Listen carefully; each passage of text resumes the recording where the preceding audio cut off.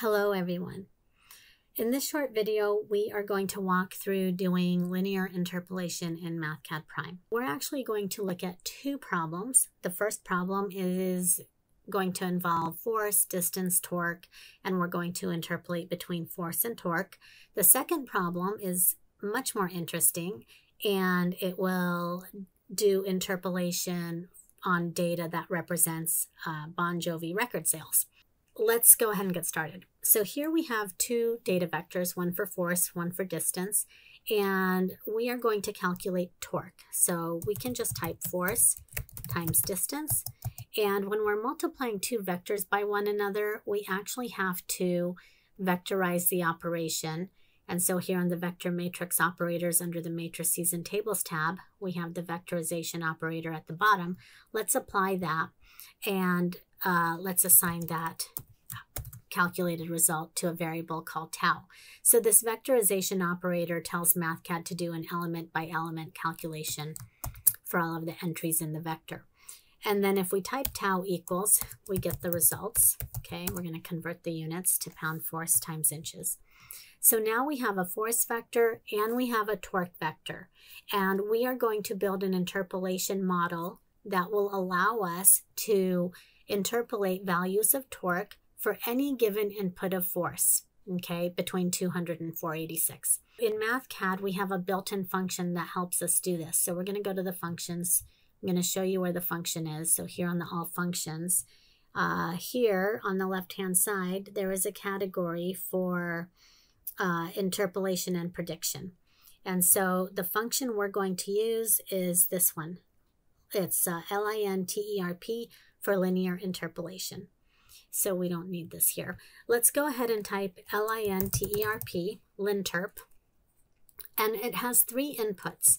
So we're going to open the parentheses and give it the inputs in a comma separated list. So the first input is going to be our x data. So our x data is force. Okay. The second input is going to be the y data.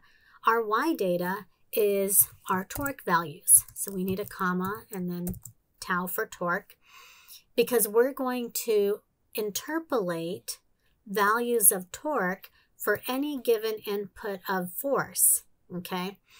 And then our third input here is going to be an independent variable x, okay? And that is going to represent the value of force at which we want to do the interpolation. So now we're building the model, and so we're going to assign that to a function. Okay, so we need to give the function a name, so we can just call it torque, and that is going to be a function of our independent variable x. Now we're all done. So now we can say, okay, let's calculate or let's interpolate torque for a given input of force. And so looking at our force vector, we can just pick a value between these first two elements, entries, 200 and 250. So let's just go exactly at the midpoint, 225, and we'll use units there, of course. And now if we type equals, we're going to get the interpolated torque value. And so we want to convert those units to pound force times inches. And we know we can expect our interpolation to land halfway between the first two entries on the torque vector. So if we go down here to the torque vector, exactly halfway between these two entries is 1500. And so it looks like our interpolated torque is right on point there. Okay, so let's do one more interpolation. So let's calculate the torque or interpolate the torque. We can go to the bottom here and go to 485. So just about at the very end, and let's just put 99 on there for fun, and then type pound force and then do the interpolation. And we should expect to be right at the end of our torque.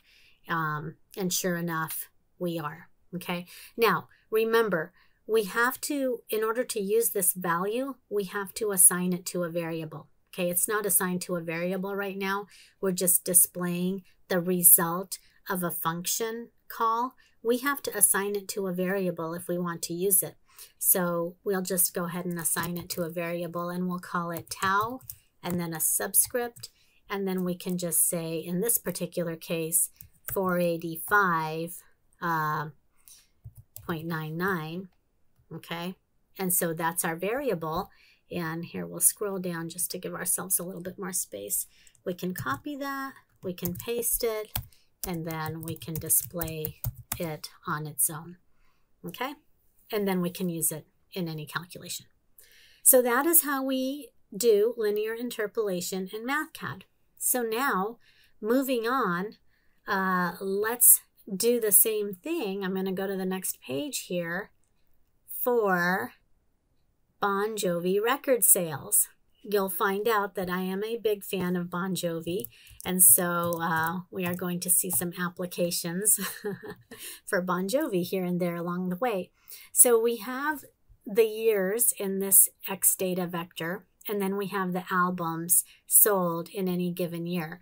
Well, not in any given year. This is a running sum. Okay, so in 1984, we have 3.5 million albums sold. In 1985, we're up to 6.5 million albums sold. And by the time we get down to 2016, we're at 119 million.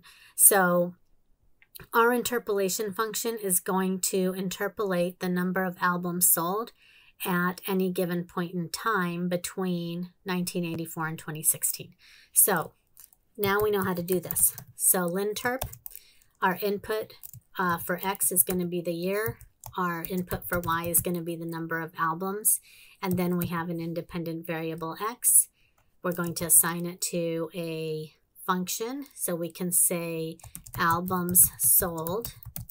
And that's going to be a function of the independent variable X that represents the year at which we want to do the interpolation. Now, let's just evaluate our function. And for X, let's find out how many albums were sold. Let's see, halfway between 1984 and 1985. So I will type 1984.5, and that'll tell us how many albums were sold halfway between 1984 and 1985. If we look to the right, we would expect to be halfway between 3.5 million and 6.5 million.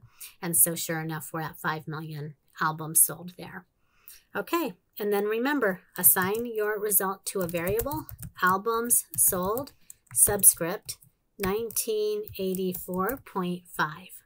And so then we'll take that and we'll just display it on its own so that it's nice and clean. Okay, that is it. Now you know how to do linear interpolation. I will say, please don't, please be kindly reminded that the number of albums, this album data here, this is data that I took from Wikipedia, and I cannot guarantee its accuracy, but I did take it from Wikipedia, and the source you can see is here. All right. Thank you for watching, everyone, and I will see you in the next video.